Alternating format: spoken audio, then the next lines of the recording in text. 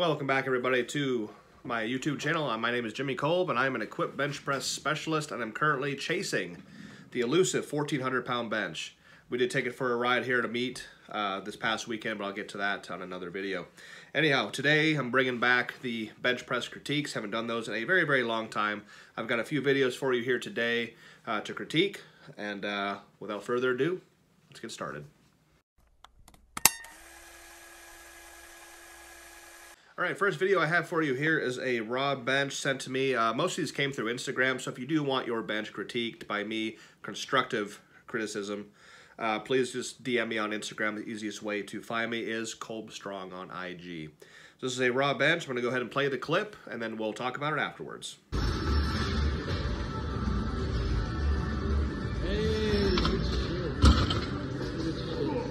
So there we go. We got a raw bench. Looks to be probably around 335. I can't tell if those are 10 or 5 pound plates. Look like 10s. We're in a commercial gym setting. Nothing wrong with that. Just not what I would do ever. Anyway, we're at a commercial gym. We're on a hammer strength bench. I have personal experience on those, and they are 100% garbage. But if it's what you have at your disposal, good on you for getting the work in anyhow. He's got a, looks like an ab mat of sorts with those two little eyelets at the top where you could like hang it on a wall for storage. So what the purpose of that was, when I see people do that, what they're trying to do is make the pad a little bit wider, because those commercial gym pads, like I had just previously mentioned, are just trash and they're very, very narrow. Comp spec for most federations is 12 inches wide. Now, recently in the IPA, the 14-inch pad got approved, so that is comp spec as well if you compete in the IPA. So what he's trying to do is get a little bit more width on the pad, which is great because a narrow pad can destroy your shoulders, which is where Donnie Thompson, Super D, good friend of mine, came up with the 14-inch pad in order to save people's shoulders. So that is the first part that I see is on an ab mat. That's fine, taking advantage of that. What we're seeing here is a bench that he's coming down very fast. Like, ooh, very, very, very fast. It's a touch and go bench. This is training, so that's fine. He's coming down with some speed, but I wouldn't call controlled speed. There's a fine line between coming down too slow and coming down really, really fast. And I would say, looking at this, it's definitely not a controlled speed. It was a very, very fast descent. And the problem with that is that you don't have a lot of tightness. You don't have a lot of control over the bar. So that's the first thing I would say. He definitely needs to slow down a little bit, not put the brakes on and do like a bodybuilder tempo bench. When you're trying to bench the most weight possible, especially raw, you do not want to come down super slow like a bodybuilder, but you also don't want to drop it like this, because on top of that, if it was enough weight, you risk hurting yourself as well. After he gets the touch, we'll watch it again.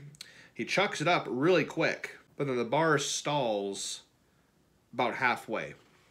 So you see that a lot. It's a transition thing. So when you're benching, you come down in one motion and you see the bar come up in 2 motions. So what that's caused by is the lifter is using a lot of chest and a lot of shoulder, and they're pressing. I know it's called a bench press, but I've talked about before, and my patrons on Patreon know a lot about this too. It's all about extending with the triceps. You have to learn how to use the triceps in the bench. But you're getting a big heave-ho, you know, a touch and go, and you're pushing, and then once your big pushing, pressing muscles, the chest and the pecs, wears off, the triceps have to take over and extend to lock the weight out. So that's why you have that 2-step concentric. So eccentric lowering, concentric on the way up. You have that 2-step press because the triceps are not engaged and they are not ready to catch that weight. And as we can see there, looking at the commencement of the press again, the lockout is the hardest part. So that tells me that his triceps are more than likely underpowered strength-wise in comparison to his larger chest and shoulder muscles. Very natural for those muscles. If you look in comparison in size, obviously those muscles are much much larger than the triceps. It is very unnatural to have triceps that overpower the shoulders and pecs, because we use our arms, our shoulders and our pecs in everyday life very, very often. So it is natural, especially on a max effort bench, that you want to use the muscles that are strongest to do the bench. But in reality, if you bench with your chest too much, too heavy, that's what can lead to the pec tears. I've been saying it for years, and this is why I don't do the raw thing, because I don't want the injury. I don't want the risk of that injury. So just to recap, definitely need some control coming down. Touch and go, I don't care. It's a training lift. It doesn't matter if you touch and go, that's fine. But you need some control coming down. He needs to learn how to engage the triceps from the beginning of the lift. You often hear that cue where the lifters are talking about, you know, press the bar up, and then when you get about halfway up, when the bar starts slowing down, start to try to rip the bar in half, try to pull the bar apart to activate the triceps. I'm like, I argue, why wait?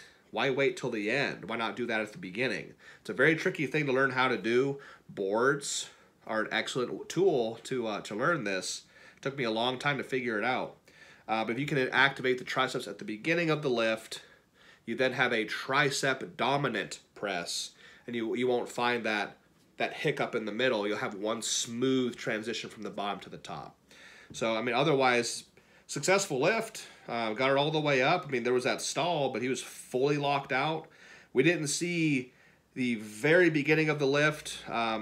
It looks like it started just as his elbows kind of cracked and the video started and it came down, but he locked it all the way out, full extension, and then re-racked it. So, I mean, successful lift, good lift. And I was going to say something about his lower body. If you guys know me enough, I've seen these critique videos. I'm not a big fan of the feet being tucked underneath the pad way back up on the toes, because you just don't have enough lower body power. On these commercial benches, not only are they very, very narrow, they're also very low to the ground. And the lower the pad is to the floor, the less lower body engagement you have. So that's standard bench comp again for me. IPA, RPS, even APF arguably. You're going to have pads from the top of the pad to the floor. It's going to be between 17.5 to 18.5 inches. That's standard. Anything lower than that, like the combo racks and stuff like that, or even commercial type benches, are probably 16 and below, and you just have no lower. That's why I'd argue every person on the planet can probably bench more than they can floor press. Like, yes, the floor press, you're pausing, which adds a level of difficulty. You're breaking up the eccentric-concentric chain, but you also have zero lower body. There is no lower body at all in that lift. So that's why the floor press is so much harder than the regular bench, because you do have some lower body engagement. But when the bench is so damn low, it's not totally eliminated, but it is extremely hindered. But that's just commercial gym life for you. Good job on the bench anyways. I hope these tips help you bench more weight. Never enough, right? So, all right, that's gonna do it for that video, and then we're gonna just move on to video number 2.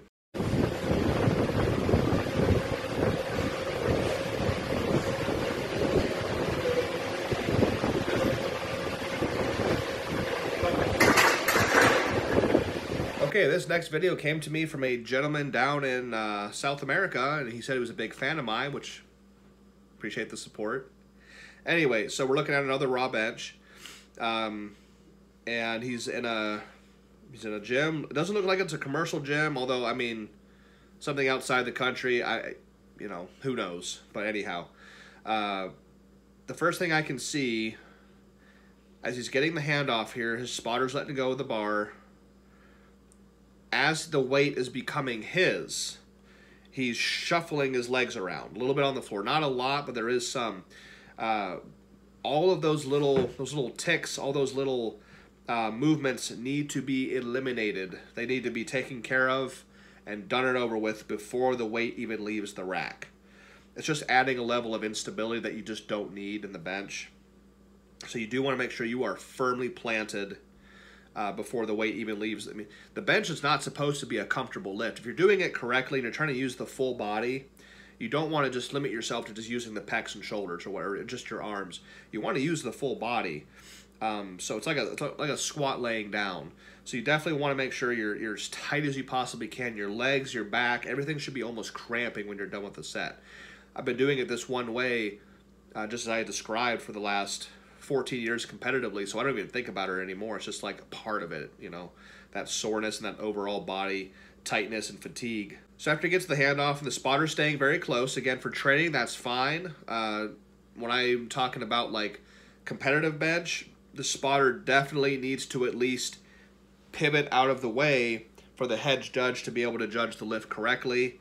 But for training purposes, and we do this as well for me and my guys, for training to be as safe as possible, you stay over the bar. Competitive purposes, you need to get off the bar and make sure the lift can be judged properly.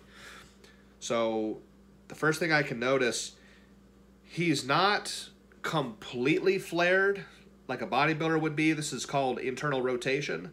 He's not completely flared, but his tuck is very minimal. Very, very minimal tuck. You can see that immediately as he's coming down. His elbows are more or less kind of flared. I would like to see it like at least a 45-degree angle with the elbows. When I do my reverse grip bench, I'm actually locked into a tucked position the whole time, which is optimal for your shoulder. We want to take that shoulder joint, that capsule, you got your humerus bone, we want to open that joint as much as we possibly can. We don't want to jam it up into here and grind all that soft tissue. That's bad. That's bad for your shoulders. If you're tucked, you take that joint and you open it up and you free it. That's what we want with that ball and socket joint for the shoulder. Very shallow ball and socket joint, which is why it can get hurt so damn easily. So a little bit more tucking would be good. His leg position, I could use a little bit of work. He just kind of sat down and laid back, and wherever his legs ended up, they ended up. I think he should be, to get optimal lower body engagement in the bench, I think he should be maybe a little bit more wide and just kind of work them back a little bit more towards the front end of the bench, just a little bit, just to keep some more tension on the legs.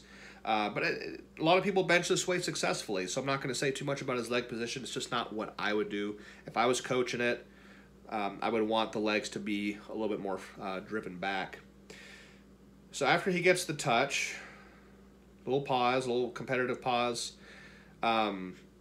the elbows almost immediately, so the minimal tuck that he does have, so let's just say that if this is completely flared, he's tucked like this, as soon as the press begins, the first thing the elbows do, they pop out. So you want to try to maintain a tucked position for as long as possible. So if you're in an optimal tuck, what I don't want to see, and a lot of people do this, especially when they are going for maximum weights and they kind of panic, they're tucked, they're perfect.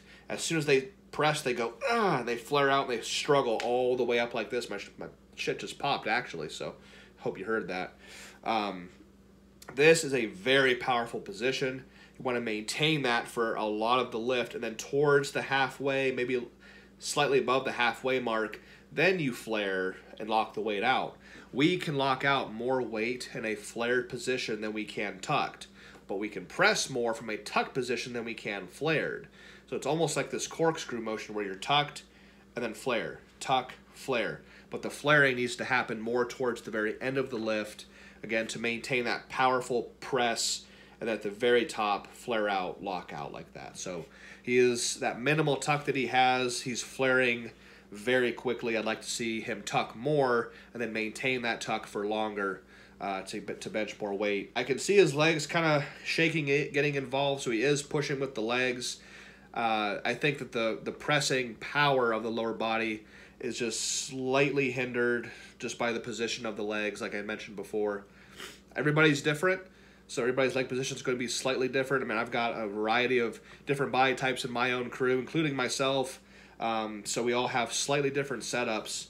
So he could be taller than I'm thinking. I mean, I have no clue how tall he is or what he weighs. It's hard to even see the weight. It could be, I'm not sure if the inner plates are hundreds or if they're 45s. This could be 295. This could be 3 in the high 3s. It's hard to tell from the video. But again, talking about like body positioning and stuff like that, there are things I see like leg positioning and the elbows. Overall, again, you know, you got a slight press there, successful lift all the way up.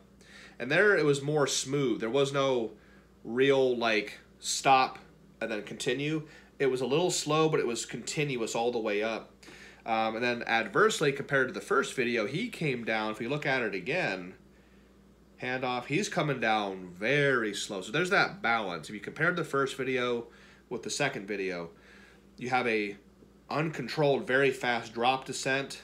Ooh. But then you also have this this lifter who's coming down what I would call like bodybuilder tempo slow. And what that's doing is just it's more time under tension. Again, equipped is a little bit different, but when you're raw, you got to have that balance. He's burning a lot of oxygen, a lot of fuel coming down, bringing that weight down super slow. Definitely has control of it. I just think he should speed that up a little bit to have more fuel for the concentric or the press to come back up. But other than that, good job. I hope those tips helped. I hope we enjoyed that video. We got one more coming to you. So we'll go ahead and start that one and we'll wrap this thing up.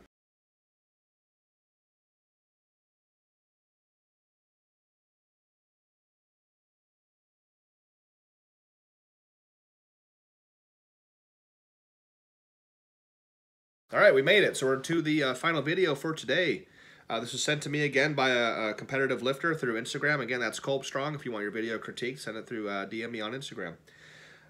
So based on the equipment and based on the barbell, you can kind of see on the smooth part of the bar on it'd be the lifter's right side, or the screen on the left side of the screen, that little red sticker or emblem, which is like an Eleiko. So I'm assuming this is probably an IPF sanctioned competition or USAPL. Not a huge fan. So yeah, this is where he wants to compete. This is what he's doing.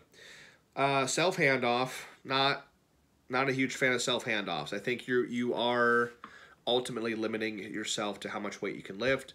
Whether that's a personal thing, if you feel as though if you can't lift the weight out of the rack, you shouldn't be benching it, which I've been told before. Or if you just you consider it to be like part of the lift, it's a strength thing you wanna do, that's fine.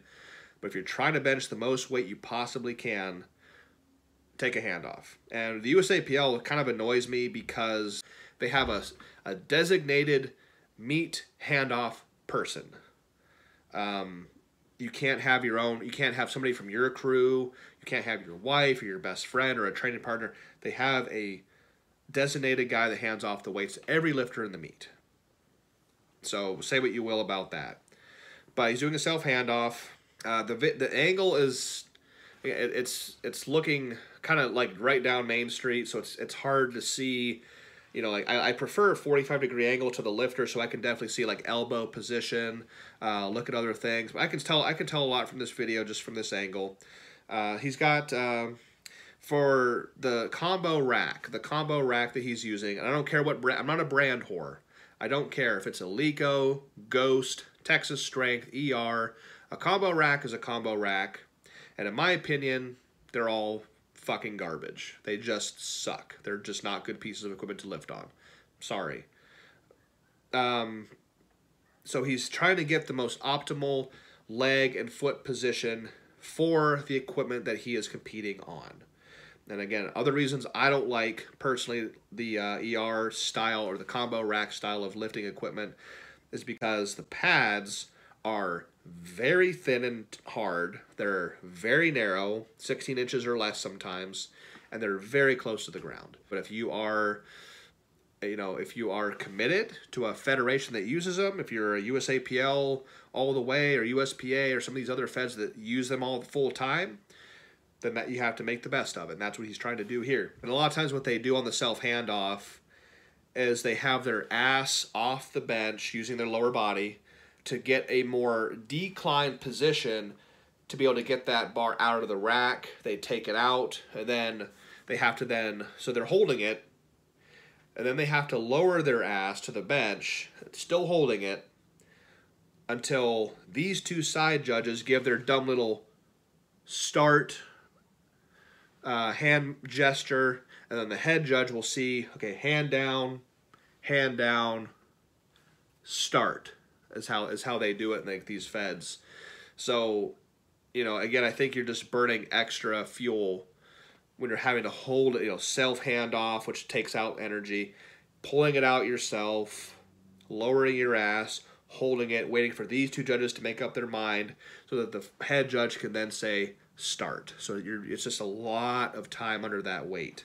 Especially, again, this is a raw bench that we're watching. We got 3 raw benches today. So he gets the start call from the head judge, brings it down, and again, it's hard to see from this type of angle things that are really, really important, like elbow position. From here, and I'll explain why I think this, but it looks like he's very flared, like he's touching high on the chest. It looks like he's flared, and I say that because as he's pressing, I see no change from this angle in his elbow. Like as he pushes, it's just the elbows stay in the exact same position. There is no tucked and then kind of flaring out. It just looks like he's flared. He touches, gets the press call, and just pushes, and that's it. There is no changing of elbow position. So he looks very flared. That's one thing I would definitely say you need to tuck more. And now, from what I understand, even in the USAPL, you are allowed to touch lower than that sternum. They had a rule for years where the xiphoid process, which is that bony protrusion at the bottom of your sternum, was the lowest point you could touch, which meant you had to basically chest press. You couldn't come down low on the belly. They changed that rule, so you can come down on the upper abs, mid abs, if you can bench that low. So you can tuck, because if you have to touch on the chest, if you have to touch on the chest, you have to be flared. If I try to touch on the chest and I try to tuck, see what my forearm is doing? It's leaning backwards now. That's out of position. You want everything to remain. This is kind of a new age term, and I hate using it, but it makes a lot of sense. You want everything, you want your elbow, your forearm, and your hand to be stacked. This is where you want to be. So if you have to bench on the chest, you have to maintain a flared out position. You're limited. If you can come down low, I can now tuck while maintaining a stacked position. But if I try to tuck, touching up here, that's what happens. Almost like a skull crusher. Your forearms are leaning backwards. So you don't want, this is bad. If it was enough weight, you can actually snap your forearms. I'm talking if it was an equipped bench, 300 pounds over your rod, you had never tried that weight before in your life, and you got in a position where you were backwards, a lot of shearing forces, you can snap your forearm. I've seen it happen.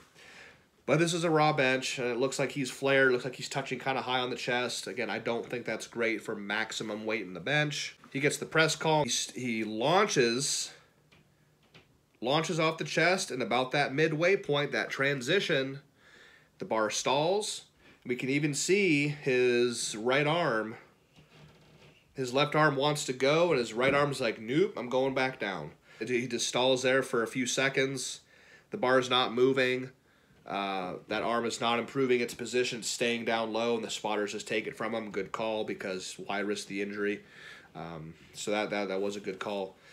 So that halfway point, it's so much easier to blast through your sticking points, especially that midway seems to be like, not if you're off the chest, I would argue you have no upper back strength or tightness. If it's halfway, it's that transition. It's where a lot of people's chest and shoulders stop working, they're in their worst position, and then the triceps have to take over and continue the press.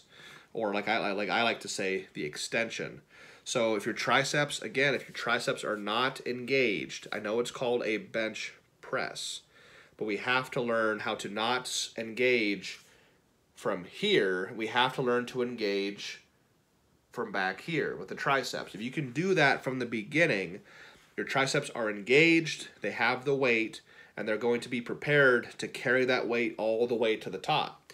If you just push and all this stops, and your triceps are not ready to catch the weight, you're never going to lock that weight out. I don't care how strong your triceps are, you have to engage them at the beginning of the lift.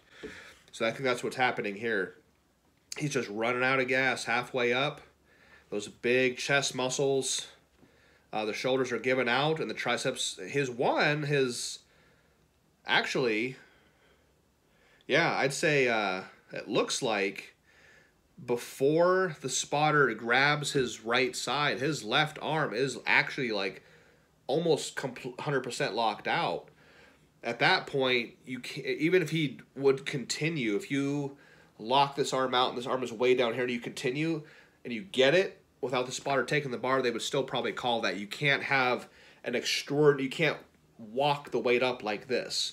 There can be a slight deviation from side to side, but if you're like fully locked out and this arm is halfway down and you finish it, they're probably not going to give you that lift. You have to lock both elbows out relatively at the same time with a little bit of leeway, especially, and it depends on the judges as well, but that definitely, had he finished it, assuming this is an IPF affiliated meet based on what I'm seeing, they would not have counted it. They would not have given it to him, so that's unfortunate, but good effort anyway. I can't really tell the, let's see if I can look really close. He's got a couple of reds and a blue. This is probably in the 300s plus collars. He's probably in the mid to high 300s on this lift, on, in my opinion, one of the shittiest pieces of equipment you could ever fucking bench on, with a self handoff, raw. Yeah, so good effort on that. Yeah, definitely. I just think it needs, it's all about position. The bench is all about strength, yes, but it's also about positioning, leverage, mechanics, proper engagement of the muscles. Again, benching is built off of, I don't care if you're raw or equipped, it's back and triceps. I'm not saying everything, like these can't be strong. These have to be strong, but all of this cannot overpower this. This has to be the strongest part of your body in the bench press, followed closely by upper back, and then your chest and shoulders. So, but yeah, good job on that. Sorry for the missed lift, but that's what I have to say about it. Hopefully those tips can help you and your further endeavors in the bench. All right, that's going to wrap up this week's bench critique. I'm trying to bring this back and be a little more consistent for you guys. That's 3 videos per critique. I really hope the lifters and all of you found some value and the tips and tricks of the trade of heavy bench pressing from today's videos. Before we wrap it up, I want to talk really quick that we do have a 501c3 nonprofit organization right here behind me. It's hard to see, the Kolb Powerlifting Scholarship. It's for young athletes. For every $1,000 we raise through donation and fundraisers, we cut checks to young athletes. It's designed for the young athletes ages 13 to 23, so that's the teenage and junior divisions of powerlifting. We remember being that age, and $1,000 would have really helped us. Gym dues, new equipment, travel expenses, entering meets. So there you go. That's the Kolb Scholarship. If you're interested in seeing full workouts, I still have my Patreon, which is $10 a month right now, which is, I use it as to say it's all the behind the scenes of all the big lifts that you see here on YouTube or possibly on Instagram. That's where I post my full training from set 1 to the last set of the day, 5 days a week, full workouts with commentary, so check that out as well. If you're in need of powerlifting equipment, one of my longest time sponsors is Anderson Powerlifting, your powerlifting superstore. Belts, wraps, sleeves, ammonia, chalk, bench shirts, squat suits, anything you can think of, Anderson Powerlifting has it. If you want to go through Anderson Powerlifting for your powerlifting needs, you can use this code right there, Kolb Strong, which is 10% off your order. And that's going to do it for today. So like and subscribe. Please let me know what you think about it below. We try to getting a lot more of these bench critiques out. We're trying to be more consistent on that. So thank you for your patience. And thank you for your views and your likes and your comments and your support. So for me and Katie, have a good day, and we will see you next time.